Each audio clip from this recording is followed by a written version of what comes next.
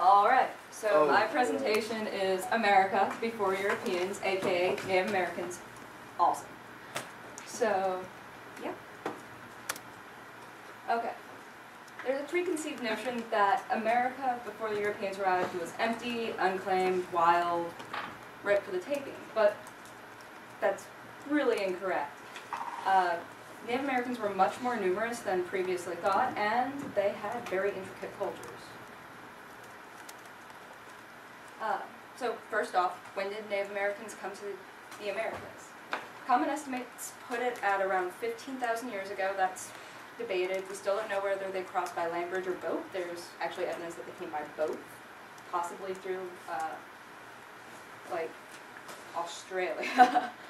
But in any case, all Native Americans shared 3 genetic markers, and it indicates that they all came from 3 women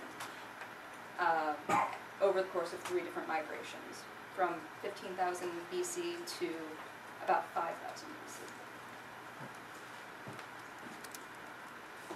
So let's start off with the Aztec. The Aztec, their capital city was Tenochtitlan. It was the largest city in the world at the time, and it was built on completely artificial land. They went out into the middle of a lake and hauled in thousands upon thousands of pounds of dirt and made a city in the middle of a lake. It was planned out in advance, had a square grid pattern.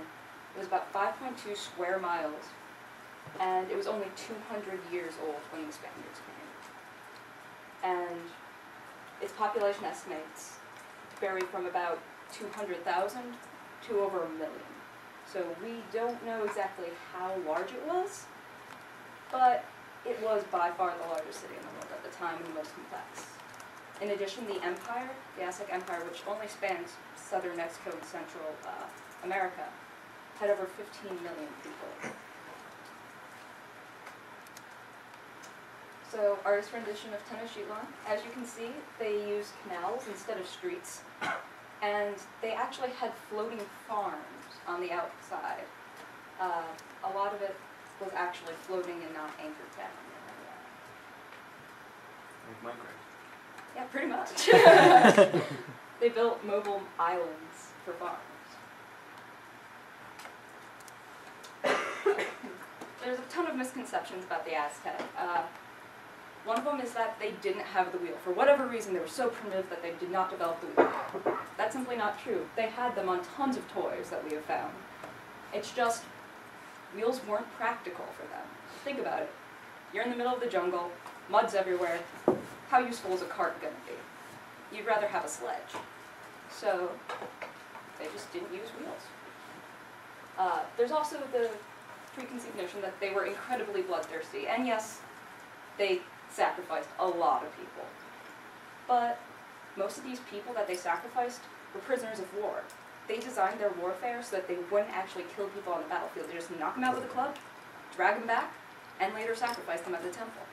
And they were actually really well treated until they were sacrificed. And it was actually considered a great honor to be sacrificed. People would actually volunteer to be sacrificed because they believed that their blood fed the gods and would keep the world on spinning. And as far as they were concerned, look, we sacrificed all these people yesterday, the world's not over today, must have worked. Also comparatively, the Europeans killed just as many people in witch hunts and wars. So, it wasn't as bad. And also in context, sacrifice was central to their culture. Most of their gods had sacrificed a piece of themselves in order to preserve the Aztec in their mythology. So they thought of sacrifice as the greatest thing you could possibly do. I agree. They all had a bit of like a Jesus complex, which is interesting. Now, since this is a quick talk, we're just going to jump right on up to North America.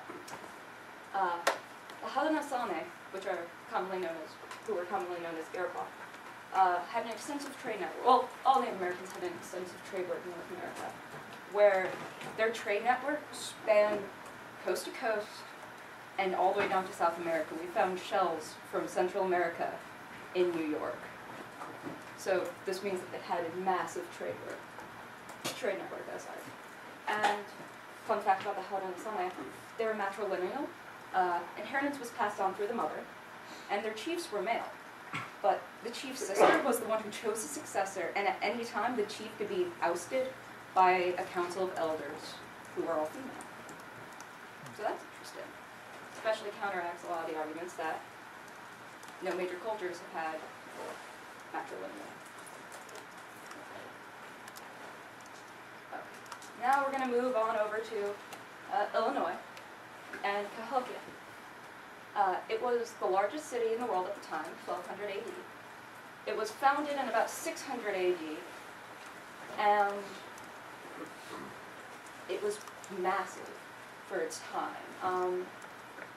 In fact, no city in the United States reached the size of Cahokia until mid-1800s. I think I have the population slide. Yep, it ended up having about a population of 15,000, with more people in the farming villages right outside of it. The size of the city proper was about 6 square miles.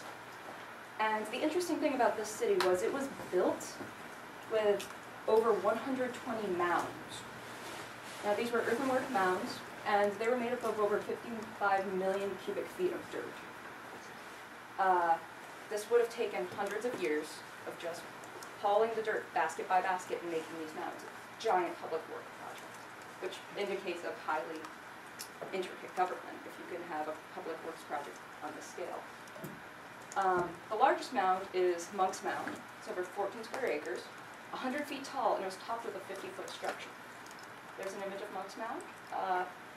You can still go to it today, and from the top of Monk's Mound, you can see St. Louis right across the river. Okay. Random awesome facts. There is no wild equivalent of corn. Corn, maize, was genetically engineered from teosinte.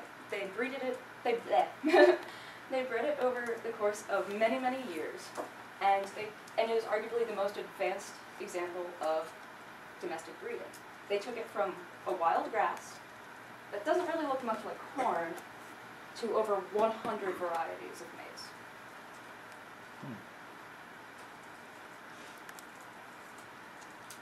Okay.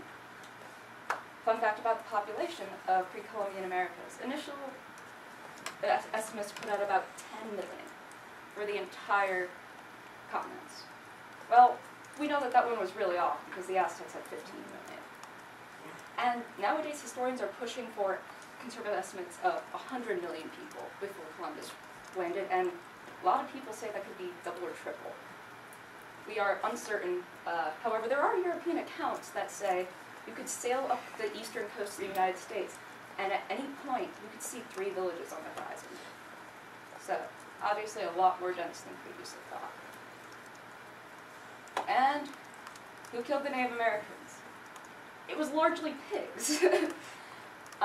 Pigs would escape the settlers, or Columbus, Cortez, they all brought pigs with them because pigs are an excellent source of food. And they get out. And pigs carry disease like very few other animals. So the escaped pigs also did very well in the wild. They didn't have that many predators.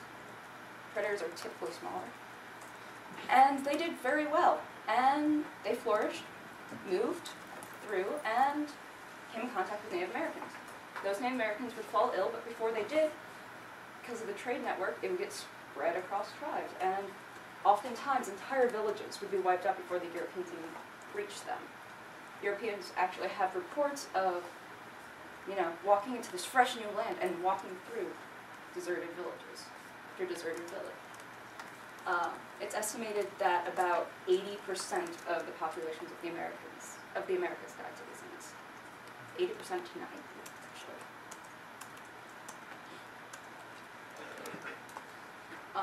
So that's just a quick blurb. I recommend the book 1491 by Charles C. Mann. It goes into a lot of what I said, and obviously much more depth, and examines a bunch of other cultures. And it is biased. It's got a fairly anti-European view, but it's very interesting and references all this information very well, so you can find out more.